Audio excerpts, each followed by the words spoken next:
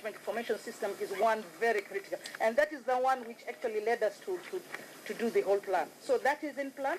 We haven't really done for the whole county. The hospitals are not talking to each other, but hospitals themselves, Coast General, Portrees, actually have systems already. But that is in the pipeline. Yes. Thank you. Okay. Governor, you could respond if there was anything else that you wanted to cover. It might address any other lingering question that members might have. Yeah, okay. She mentioned, obviously, on the integrated. We feel the need of also being able to keep track of our people, of the patients and the diseases that we've had to deal with, because it informs us on the next investment plan on what needs to be procured, for example. But to answer to this specific question on our people having to travel outside the country for treatment, Mr. Chairman, let me say this. It is not only equipment that is required. We also need specialized training.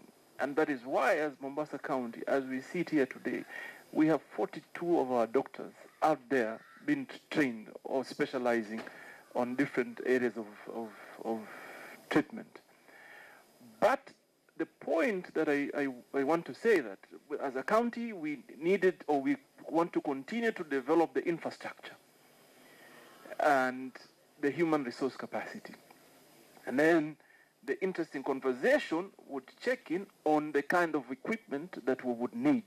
And therefore, I go back to my point, whereas the national government can not in any way be aware of our plans without consulting with us. It is impossible. And to avoid, like I said, which is a good thing, we have today probably the largest ICU facility outside Kenyatta Hospital. By default. We had our own plan. National government came without consulting us with their own plan, which is a good thing in a way, because we are offering that facility. But to avoid duplication and white elephant projects, for example, I know there are certain counties, there are certain counties who we have had to refer their patients to Mombasa Hospital, and yet they have similar equipment that we do, simply because they don't have the human resource capacity to manage the equipment. That is why we have to have an integrated plan that covers human resource, infrastructure, equipment that is responsive to the current demand. So we commit. We have already said, in fact, they said level 5 sub-county, it's actually 6 sub-county hospitals. In Likoni, because of the vastness of the area, we've had to build 2. And therefore, we're ready to go, but we're saying the deal on MES, if it continues in this manner, it's a road deal, and for me, it needs to change on how we look at it. And the final one on, and I think that would be the final one, yeah. With due respect to all of us and to the governor and to the other session.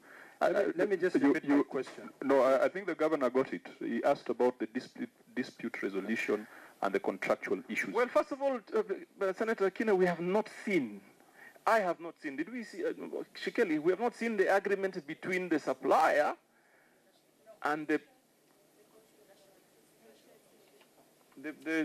I'm told it's shared, I haven't seen it, but I'm informed it's been shared to COG, which I'm going to look at it, and I'm interested to look at how we can resolve some of the issues that I think have come up over the period. This meeting has to be adjourned until 11:30. I'll do something unconventional. Members of the Fourth Estate, if you have any question on this particular matter, I will give you 30 seconds to think and ask. If not, then we can deal with the issues outside this hall. We are good? Yes. So, Governor, can we agree that by 11:30, hopefully? Fine. Thank you. Members, we can take that short break for the health debate. And sorry, Professor, for cutting. While the governor is going away, can you think about the cost implication of universal health care and the percentage? Yes.